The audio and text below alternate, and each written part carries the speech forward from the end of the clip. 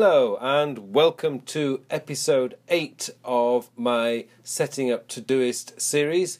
In today's episode, I want to show you how you can use filters to really help you focus in on the work that you want to do at any particular moment in time. Now, before we start, I should point out that this is a premium users feature, and that means that if you pay your $28, you can then access this feature. If you haven't paid your $28, the filters button will be there, but it will be grayed out and you will not be able to use it.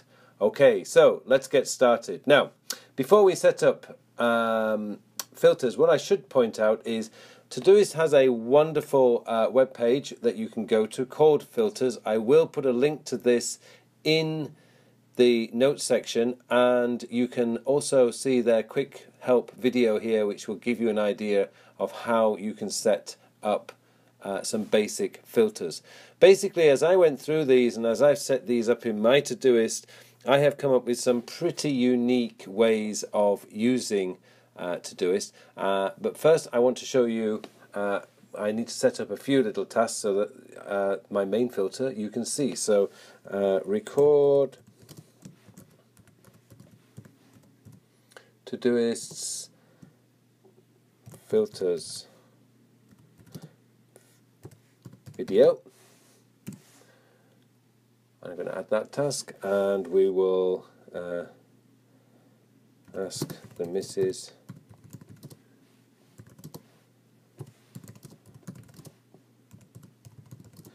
snacks. Okay, and then I'm going to change one of my work ones to give it, clean up old email and archive. Let's give that a date of today, and then you'll see what I mean. And unfortunately, maybe, let's see, email Bob, let's see if I can schedule that for a day before. All right, we can. Okay, so what we now have is 3 or 4 tasks that I can show you.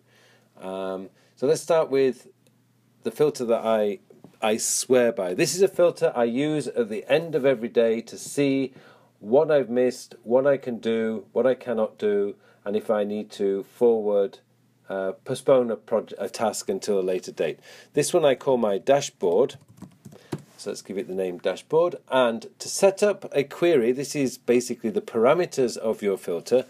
P:/inbox, because I want to see my inbox, comma, today, because I want to see any remaining tasks today, and overdue, and add the filter. Okay, so now what you'll see here is I've got both items I just put into my inbox, record Todoist filters video, ask the missus to buy more doggy snacks. I've got today in here, and I've got my overdue ones 2 days ago. Now if I wanted to, I could change this around. So let's say, for example, I want to see my overdue tasks first. So let's go into here and go overdue, comma, today, comma, and then P:/inbox. And what you'll see is this will change order. So now I have 2 days ago, today, and P:/inbox. This really is a matter of choice. I'm used to seeing my inbox at the top, today, and then overdue, although to be honest I very, very rarely have any overdue tasks. So these are really, really useful for seeing what you have left at the end of a day. A superb filter. So just to remind you, if you want to use this filter, the filter code, if you like, or query as Todoist calls it, is overdue, comma, and overdue is 2 words, today, comma, and small p:/inbox. Really, really useful. Now, let's say, as you know, we've been using labels, and if I go back into labels, we've got phone, computer, email, home, tickler, and thinking.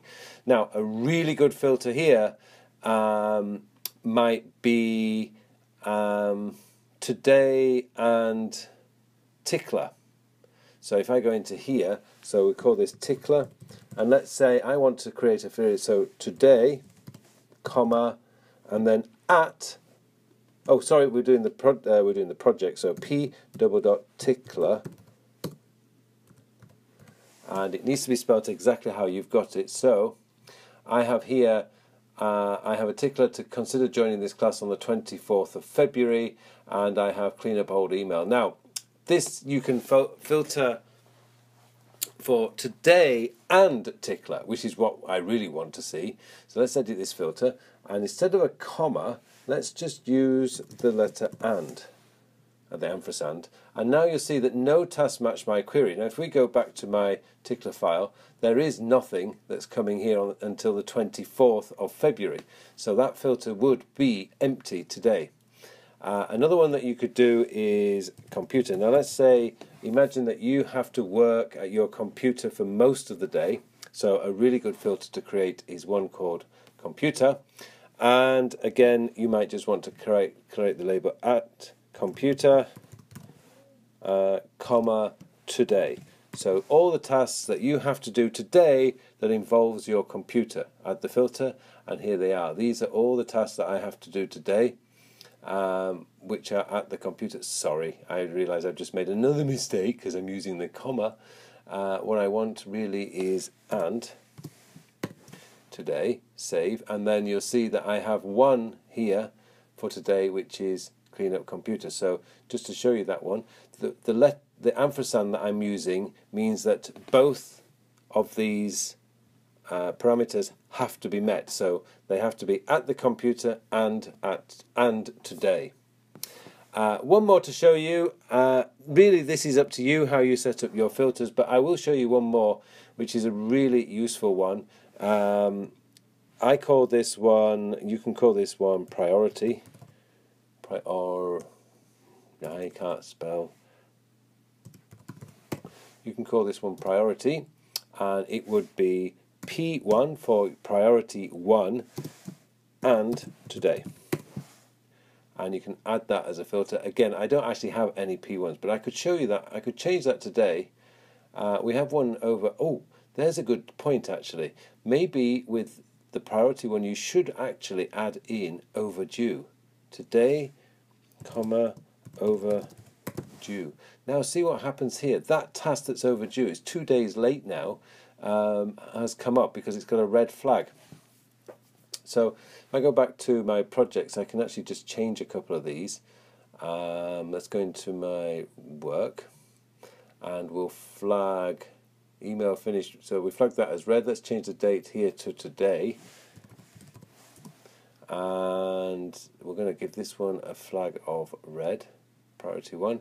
And now we'll go back into our filters and have a look at, go into my filters, have a look at priority, and, because this one's got the date of today. So, wait a minute, we'll go back into there, and I added this as a flag, so if I add this in now as today, what you'll find is, if I go back into filters, that priority has come up here. So, with your filters, they are really useful if you're working at a specific spot and you really want to focus in on some work. Set them up as many as you want, as much as you want, or as many as you want. But as I say, the best place to go to get more information on these is the Todoist website. It's fantastic. It's full of all the codes that you need. They're really easy to follow. And if you're having any difficulties, the video is very good too.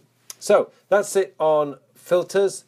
If you have any questions or you would like me to cover any other item in Todoist, please leave a note in the comment section and I will get round to it. But that's it for episode 8. Thanks for watching and see you next time.